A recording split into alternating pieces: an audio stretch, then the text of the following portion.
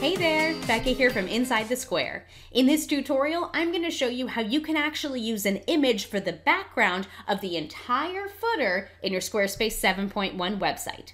Now what we're going to be doing today is uploading this image into the custom files section of your website, and then we're going to assign it to the footer background, okay? So I'm going to walk you through this step by super simple step. The codes that you need are listed in the description beneath the video, but again, I want to stress this is for Squarespace 7.1, the latest version of Squarespace. So if you're using an older site like a Brian template, check out the links below for more information on the Brian specific tutorial or information on figuring out which version you're in if you have no idea what I mean by that, okay?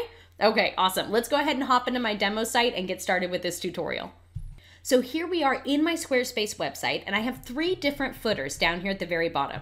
Now it's really important to mention, using 7.1, you can assign a photo or as a background to any particular section of your site. This tutorial is to apply it to all 3 at once. So let's say you have multiple different sections and you want this background to span all of them instead of just one section. That's what we're going to be doing today. So I'm going to navigate to Design and then scroll down to Custom CSS at the bottom.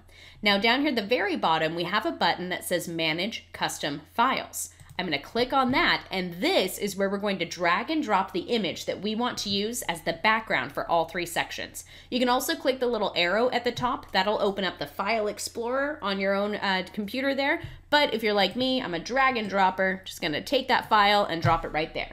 All right, now the next thing you're going to need to do is grab the code that's in the description beneath the video. I'm just going to paste it right here, so we'll be good to go. And then what we're going to do is right where it says URL here, in between those single quotation marks, we're going to remove that text, leaving those single quotation marks. That's really important. And we're going to select Manage Custom Files again and just click on that image that we uploaded. That is going to paste the URL for our hosted file. Now this file is hosted on our website, so we have control over that URL. It's the safest place to put it, in my opinion. So then the next thing that we need to do is we need to remove the actual backgrounds for these footer sections. So right now, we've added the image as a background, but our browser still thinks we need these solid colors there as well. So we're gonna add 2 more lines of code that are also listed in the description beneath the video. And check it out, as soon as I pasted those went to transparent, and we now have this background image taking up all 3 sections of the footer. Pretty cool, right? That's honestly it for this super quick tutorial. All you have to do is upload the image and replace the text in that code beneath the video where it says your URL here. Replace that with the URL for your self-hosted file, and you'll be good to go. Thank you so much for watching this tutorial, and most importantly, have fun with your Squarespace website. Bye for now. If you like this tutorial, you'll love my CSS cheat sheet.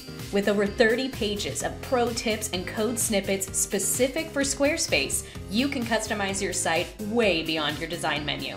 Download your copy today at insidethesquare.co/CSS. That's insidethesquare.co/CSS.